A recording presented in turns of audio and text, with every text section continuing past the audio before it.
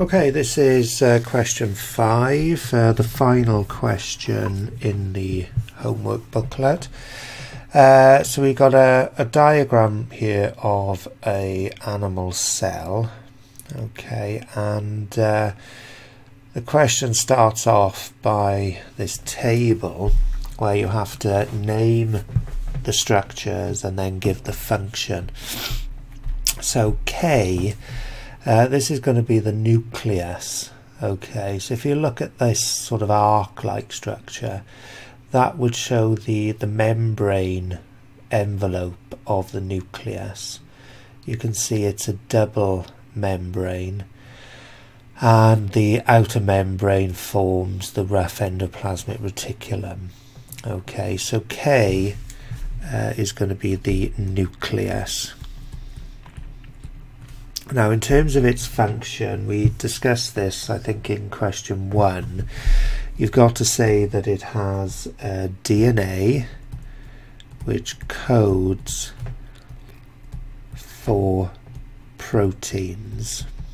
Okay, again, you can't say general things like it controls cellular activity.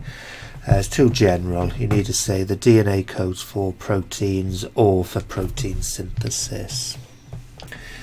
Now L, the arrows are pointing directly to the ribosomes, so you'd have no mark if you said endoplasmic reticulum or rough endoplasmic reticulum.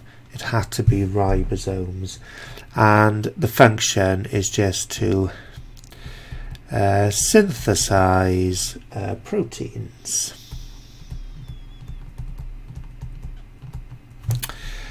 Okay, and M then, here, that is the Golgi body. Okay, you can see it's got flattened sacs known as cisternae, and they're not interconnected, they're separate cavities. So that's the Golgi body. Always put Golgi body, don't just say Golgi. You'll not get a mark for that. You could call it the Golgi apparatus.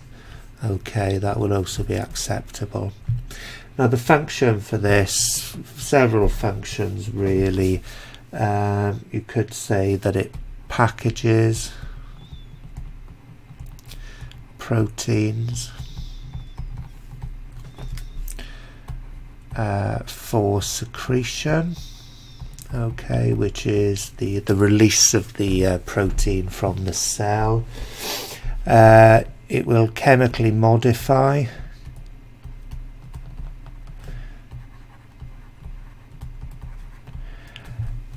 proteins, and generally that will mean add in sugar molecules to the protein.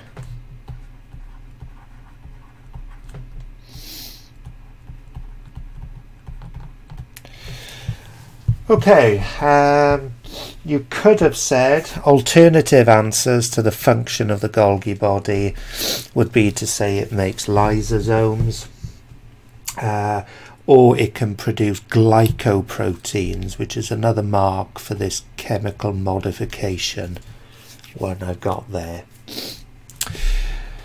Right, part B, why are the mitochondria in the diagram? Why do they appear different? Well, they're cut in different planes. That's what they want. Remember that the one that looks circular, that is vertical within the cell. The one that looks like a sausage there is the one that is lying horizontal within the cell. Okay. Right, next part. Using your knowledge, state which two structures found in prokaryotic cells are also found in mitochondria. Well, that's going to be DNA and ribosomes. remember that mitochondria are thought to have evolved from prokaryotes. It's the endosymbiont theory again. Right, describe two differences between mitochondria and prokaryotic cells such as bacteria. Right, with bacteria then,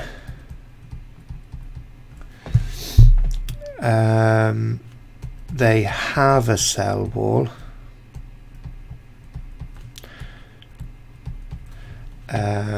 Mitochondria do not. So that would be one marking point where again you've described one feature between the mitochondria and the bacteria. The other one is the bacteria. They will have a slime capsule, but the mitochondria do not. Okay, so that would be the second mark. Now, the other things that you could have put in is that bacteria have flagella, but mitochondria do not. Bacteria have mesosomes, but mitochondria do not. And the other one is the bacteria can have plastids, which are like photosynthetic structures within them. Mitochondria do not have any of those. They do not have the ability to photosynthesize. Okay, that is the feedback for the last question there.